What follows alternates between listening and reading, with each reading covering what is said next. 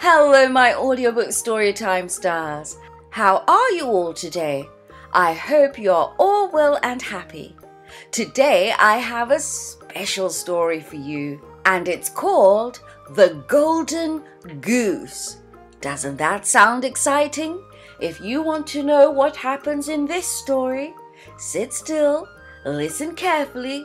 The story is coming up after this.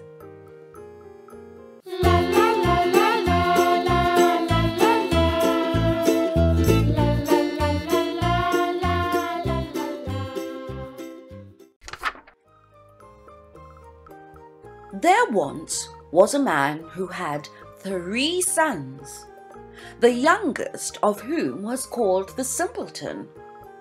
That's not very nice, is it? He was laughed at and despised and neglected on all occasions. Now, it happened one day that the eldest son wanted to go into the forest to chop wood, and his mother gave him a beautiful cake and a bottle of water to take with him so that he might not suffer from hunger or thirst. When he came to the wood, he met a little old grey man, who, bidding him good day, said, "Give me a small piece of the cake in your wallet, and let me drink a mouthful of your water. I'm so hungry and thirsty." But the clever son answered, "If I were to give you my cake and water, I should have none for myself, so be off with you." And he left the little man standing there and walked away. Hardly had he begun to chop down a tree when his axe slipped and cut his arm, so that he had to go home at once and have the wound bound up. This actually was the work of the little grey man. Then the second son went into the wood, and the mother gave him, as she had given to the eldest son, a sweet cake and a bottle of water. The old man met him also, and begged for a small slice of cake and a drink of water. But the second son spoke out quite plainly. "What? I give to you? Then I lose myself. Be off with you." And he left the little man standing there and walked on. Punishment was not long in coming to him, for he had chopped at the tree 2 times when he cut his leg so badly that he had to be carried home. Then said the simpleton, "Father, let me go into the forest and chop wood." But his father said, "Your brothers have done themselves much harm, so as you understand nothing about chopping wood, you had better not try." But the simpleton begged for so long that at last the father said, "Well, go if you like. Experience will make you wiser." To him the mother gave a cake, but it was a very plain cake, and had been baked in the ashes, and with it she gave him some horribly warm water. And when he came to the wood, the little grey man met him also, and greeted him, and said, "Give me a slice of your cake and a drink from your water. I'm so hungry and thirsty."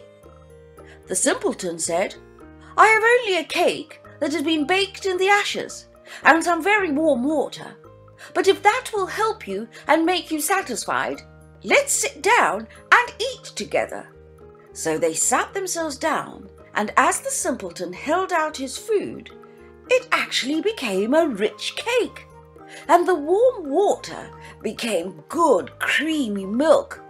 So they ate and drank together, and when the meal was finished, the little man said, "As you have a good heart, and you want to give so willingly a share of what you have, I will grant you good luck. There stands an old tree. Chop it down, and in its roots you will find something." Saying this, the old man left, and off went the simpleton to cut down that tree. When it fell, There, among its roots, sat a goose with feathers of pure gold. He lifted her out and carried her with him to the inn where he intended to stay the night. Now, the innkeeper had 3 daughters who, on seeing the goose, were curious to know what wonderful kind of a bird it could be, and longed to have one of its golden feathers. The eldest daughter thought to herself, "Surely a chance will come for me to pull one of those feathers." And so, when the simpleton had gone out, she caught the goose by the wing, but there her hand stuck fast. Shortly afterwards, the second daughter came, as she too was longing for a golden feather. She had hardly touched her sister, however, when she also was stuck fast. And lastly came the third daughter with the same object in mind. At this the others cried, "Keep off, for goodness sake, keep off!" But she, not understanding why they told her to keep away, thought to herself, "If they go to the goose, why shouldn't I?" She sprang forward, but as she touched her sister, she too stuck fast, and pull as she might, she could not get away, and thus they all had to pass the night beside the goose. The next morning the simpleton took the goose under his arm and went on his way, without troubling himself at all about the 3 girls who were hanging on to the bird. There they went, always running behind him, now to the right, now to the left, whichever way he chose to go. In the middle of the fields they met the priest, and when he saw the procession he called out, "Shame on you, you naughty girls! Why do you run after a young fellow in this way? Come, leave him be, leave go!" With this he caught the youngest girl by the hand and tried to pull her back away from the boy. But when he touched her, he found he could not get away, and now he too must run behind everybody. Then the sexton came along and saw the priest following on the heels of the 3 girls. This astonished him that he called out, "Hi, priest, why are you going away so fast? Did you forget that today we have a christening?" And he ran after him and caught him by the coat. But now he too was stuck fast behind everybody else. As they ran on, one behind the other, 2 workers who were returning from the field with their tools came along. The priest called out to them and begged that they would set him and the sexton free. No sooner had they touched the sexton than they too had to hang on, for they too were stuck. And now there were 7 people stuck and running after the simpleton and the goose. In this way they came to a city where the king reigned, who had an only daughter, who was so serious that no one could make her laugh. Therefore he had announced that whoever would make her laugh should have her for his wife. He went with his goose and his train of people stuck to him before the princess, and when she saw the 7 people all running behind each other stuck to the boy and the goose, she began to laugh, and she laughed till it seemed as though she could never stop. A little later the simpleton demanded her for his wife. But the king was not pleased at the thought of such a son-in-law, and he made all kinds of objections. He told the simpleton that he must first bring him a man that could drink off a whole pool of water.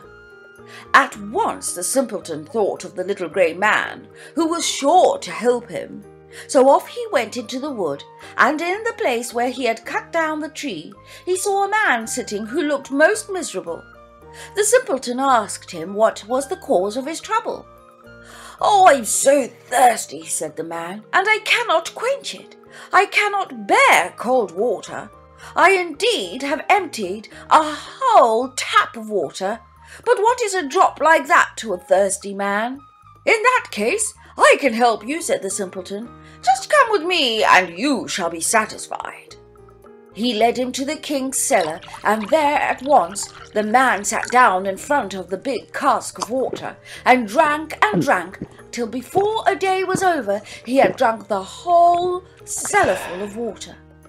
Then the simpleton demanded his bride again, but the king was angry that a mean fellow everyone called a simpleton should win his daughter, and he made a new condition. Before giving him his daughter to wife, he said that the simpleton must find a man who would eat a whole mountain of bread. The simpleton did not stop long enough to consider, but went straight back to the wood. There, in the same place as before, sat another man, who was buckling a strap tightly around him and looking very depressed. He said, "I've eaten a whole ovenful of loaves. But what help is that when a man is as hungry as I am?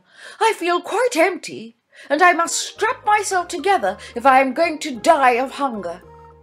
The simpleton was delighted on hearing this and said, "Get up at once and come with me. I'll give you enough to satisfy your hunger."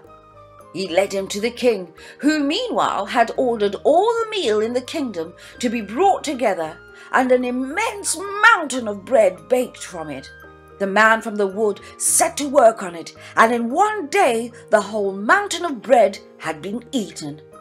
For the third time the simpleton demanded his bride, but yet again the king tried to put him off, and said that he must bring him a ship that would go both on land and on water.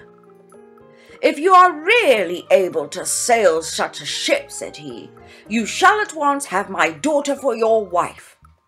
The simpleton went back into the wood, and there sat the grey little man to whom he had given his cake.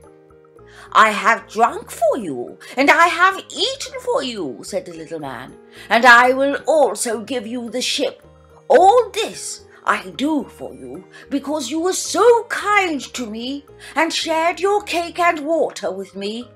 Then he gave the simpleton a ship that went both on land and water, and when the king saw it, he knew he could no longer keep back his daughter.